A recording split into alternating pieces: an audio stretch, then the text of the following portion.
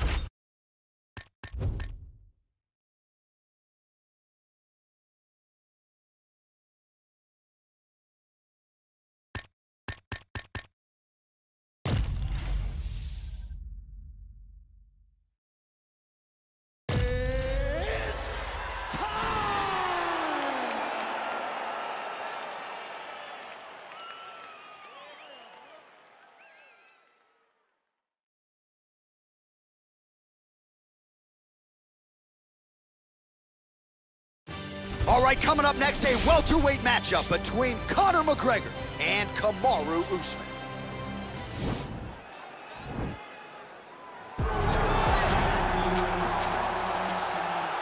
Ready? You ready to fight? All right, here we go with round one. You are paid to tell us what you think is going to happen as an analyst. We have a striker, we have a grappler. Doesn't always play out that way, but what are you expecting to see this? I'm expecting the grappler to try and go and make contact with his opponent. If he can make contact.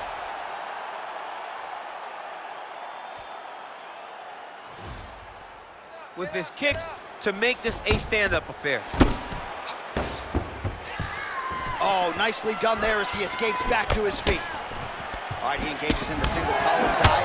Well, certainly not just a wrestler, as the champion Usman showed you his boxing chops there, DC. Beautiful combo. Yeah, Henry Hooft has done a fantastic job with him. He's a pupil to Henry. Henry's taking him under his wing. He's taking the time to build this young wrestler into a great fighter. Working off of his back here. Looks like he may try to hip escape.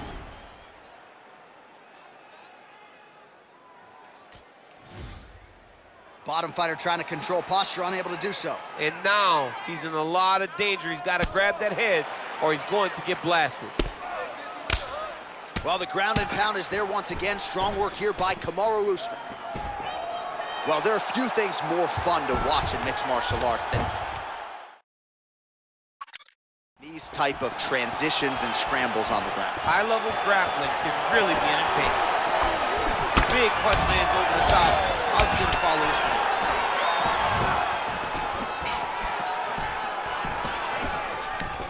Well, you gotta think frustration is starting to set in on the other side as he lands another takedown, and he knew he was gonna get a lot of this offensive wrestling. As yet, he's been unable to stop. He has not been able to stop it, and it's a different wrestling. It's a Damian Maia type of wrestling, where they get close to you, they hook their feet, they drag you to the mat, knowing that once you're on the...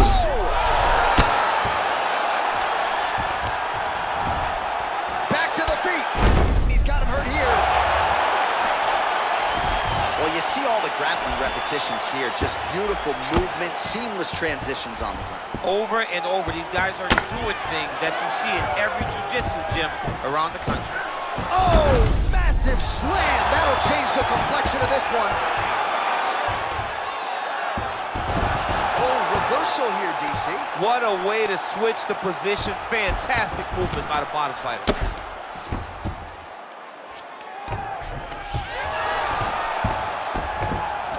About the speed on that reversal there. I mean, I know you can get out of some bad spots, but not with that type of speed. You cannot allow him to get leverage on the bottom. What a sweep.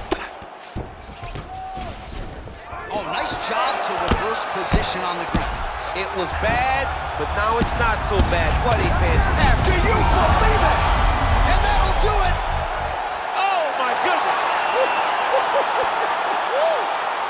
Pinpoint strike to end this fight. It landed flush. I'm not even sure the opponent wholly saw it coming, and before he could recover, the referee was in to stop the fight. So a huge knockout victory for that fighter here tonight. Well, he's going to enjoy one. Now we go inside the octagon. Bruce.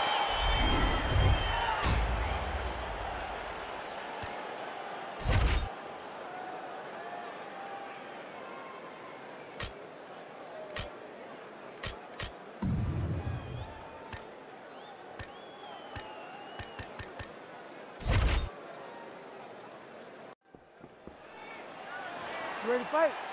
Ready. Do it. All right, so here we go with round one, and when you have what looks like a classic matchup of striker versus grappler, it doesn't always play out that way, but given what these fighters said to us on Thursday, the game plan seemed pretty clear. They're very clear game plans, but which one of them is able to implement the game plan most effectively? The grappler will try to get forward, get close, try to secure takedowns. He's even willing to pull guard to make sure that he is in the grappling situations. Looking for it.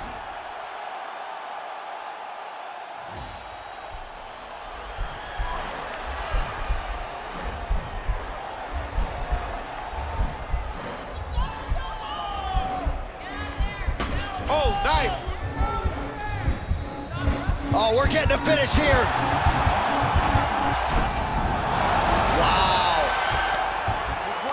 Oh, he postured up there, gained some valuable separation. And now the ground and pound starts. Big, powerful punch lands. Now he gets back in range. And both guys really throwing with authority. The uppercut flails and misses.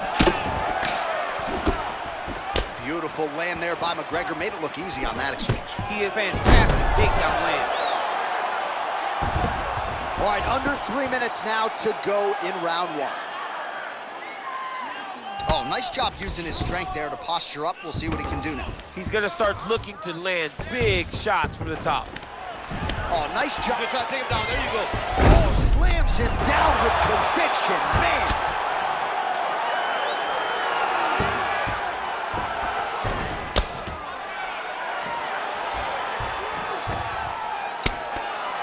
Oh, man, this ground and pound is good. Probably my favorite striking realm in MMA, and he's as good as it gets. The problem is his opponent is not controlling his posture. He's allowing his opponent to get up, and when he does, he creates this space to land these beautiful ground and pound combinations. All right, he's sort of hanging out here unguarded, DC. Not sure if he's trying to bait him in or what, but not great body language here. All right, bottom fighter here, maybe looking to hip escape, DC. Oh, he's got the ground and pound going now.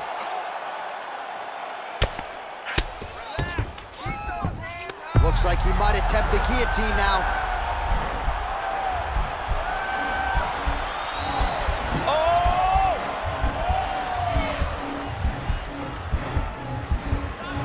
He might get a finish here.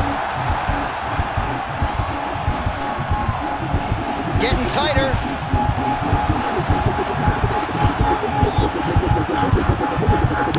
And that will do it. Wow! Yeah, you've got to admire the focus and the commitment to getting the finish. You could tell he was in hot pursuit of that submission much earlier in the round, but he didn't want to rush it, so he sets it up beautifully, lets it materialize almost organically, and ultimately gets the desired result. Let's take a look back at the replay as he gets it done by submission tonight.